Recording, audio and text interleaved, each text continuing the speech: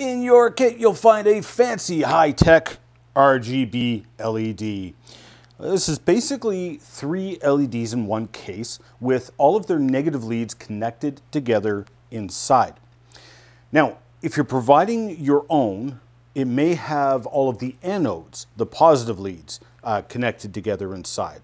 And the pins might be in a completely different configuration. You'll have to consult the data sheet or figure it out by trial and error. The RGB LEDs from your kit has the following pin configuration. Notice the orientation of the flat spot on the flange. The common cathode pin is the longest and each consecutive lead is shorter.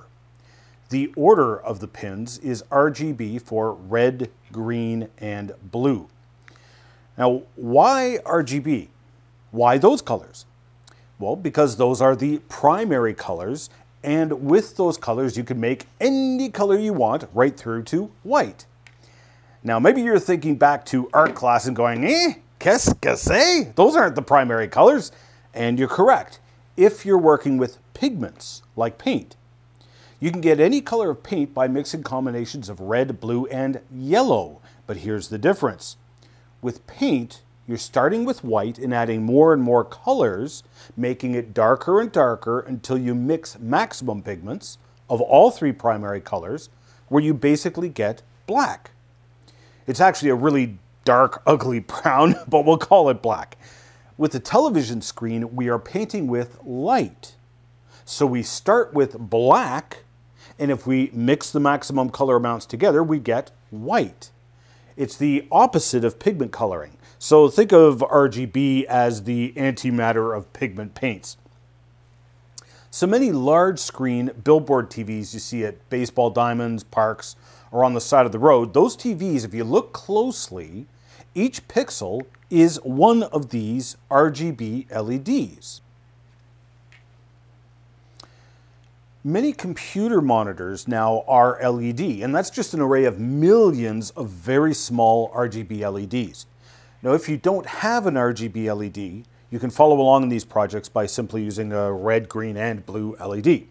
Hook up the common cathode through a 1K resistor to the negative of your battery, and put the positive to the different leads. Mix the colors by applying positive to more than one LED, or mix them in different ratios by running your 10K pot to one of the LEDs and positive to one of the others. Now, because just looking at the LED, you'll see the individual colors. Mix the colors by shining the LED onto a piece of paper, a piece of white paper, and you can see the color where the beams of light overlap. Experiment by mixing different amounts of each color. What do you get? If you mix blue and red, what color do you get? What color do you get if you mix a lot of red with a little bit of green? So you can now hook up your RGB LED in place of the 3 LEDs in your color organ, and you get your dance party light going on there. Once you've done that, another experiment you can do is to hook up your multimeter to your CDS cell. Print out some color swatches off of your printer, if it's an inkjet or bubble jet, or use some something non-reflective like fabric. Most color laser printers tend to give a very glossy print and therefore are pretty reflective, so it won't work well for this next experiment. White light is a mixture of all the colors. This is why when light goes through a prism or water droplets, the light gets split up into the full spectrum. The rainbow is all of the colors of white light being split up into its different colors. So what's happening with pigments is that blue pigment, for instance, absorbs all colors except blue, which it reflects. And so the only color you see is blue because the blue light is the only light being reflected. So basically, we're going to perform some simple color recognition and make our own color sensor. Simply point your RGB LED at your color sample so its light reflects off of the sample and onto your CDS cell. Shield the CDS cell from stray light in the room. Shield doesn't have to be anything special. I mean, it could be just a chunk of cardboard. A red sample will reflect a lot of red light, but very little blue light if you use your blue LED. Very little red light will reflect off of a blue sample. So a red light on a red sample should reflect a lot of light onto the CDS cell, which should cause a lower resistance. If you use the blue LED, less light will reflect off of a red sample, and thus the CDS cell resistance should be higher. So if you know what color of light you are using, you can measure the amount of that color in the sample by simply measuring the resistance of the CDS cell.